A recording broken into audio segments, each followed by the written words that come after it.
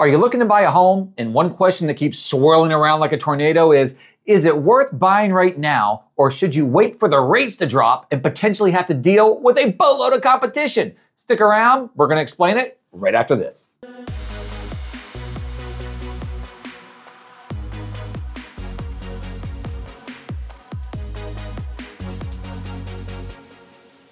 If this is your first time to the Living in New Jersey channel, please feel free to click on the subscribe button, tap the bell for notifications so you can be one of the first people to be alerted to amazing videos like this. My name is Matthew Williamson. I'm a realtor here in New Jersey, and we get emails and calls and texts and all kinds of stuff from buyers like you. Some people are like, we saw you on YouTube, and we're like, yeah, you're watching our video. Well, we get all kinds of communication from you all, and we keep track of the questions and the phone calls. And today, we're gonna talk about something that is really a big conversation right now.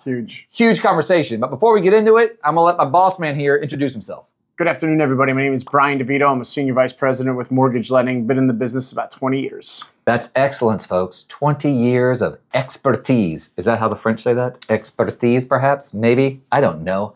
I'm not French. But the conversation that comes around, and I'm sure when I say this, you're gonna be like, oh yeah, like, yeah, it makes sense, is regardless of what the rates are, no one wants to pay interest. Everybody's always looking for lower interest, lower interest, lower interest, It's almost like tax. No one really wants to pay tax. I hate taxes. I hate tax. Like when I buy a candy bar, I don't want to pay tax. That's ridiculous. But I digress.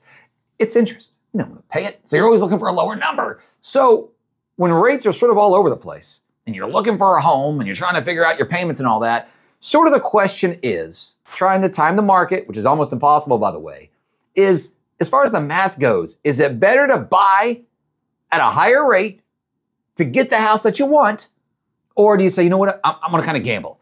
I'm gonna wait for the rates to drop to buy the same house to get the lower payment, but the trade-off there is competition. How potentially does that work out? Which way is the better way to go? And you can quickly kind of break it down as to using some funny numbers, right? I say funny numbers, dummy numbers, just easy generic numbers to kind of show you what that could potentially look like. Brian will tell us.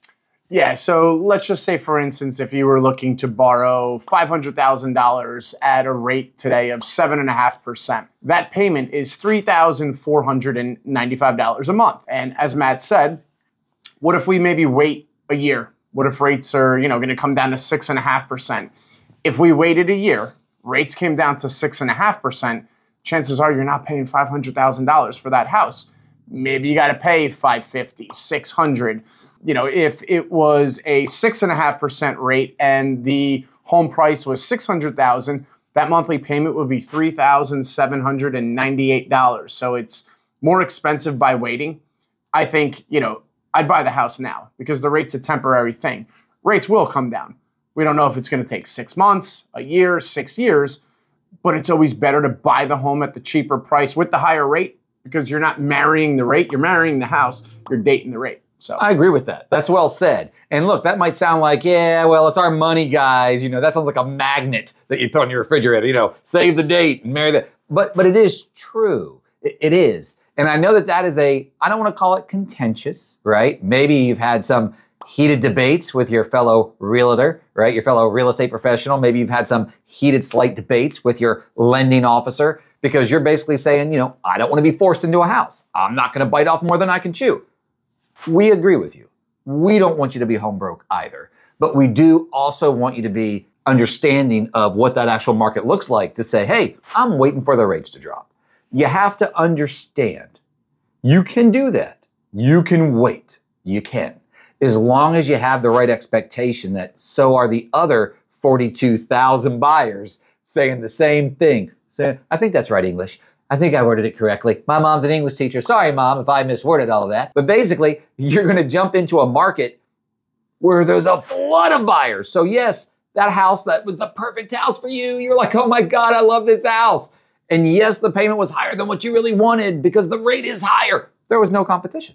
You got the home for ask. Maybe you got a seller concession. Maybe you got stuff from the seller, right? Like maybe you got a pretty good deal. And when the rate drops down to 6.5, guess what? You got your house refinanced after you've been in it 6 or 7 months, right? Refinance a loan. Otherwise, the trade-off is the home that you wanted comes to market, rates are 6.5%. You're like, yeah, my house, my low rate, I got it, baby. I'm making an offer. Yeah. guess what?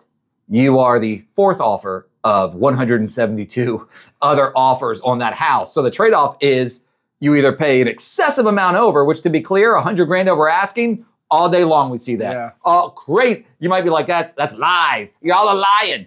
We're not, we're gospel truth. I wish there was some gospel music I could play. That'd be great. Gospel truth. Buyers doing 100 grand over, 150 grand over, and they still aren't winning. Like they're still losing out. Crazy. It's crazy. So that is something we just wanted to touch base with you on. Quick video here to say, all right, timing the market. Now I'm going to wait. Now I'm a this, that, and the other as a home buyer.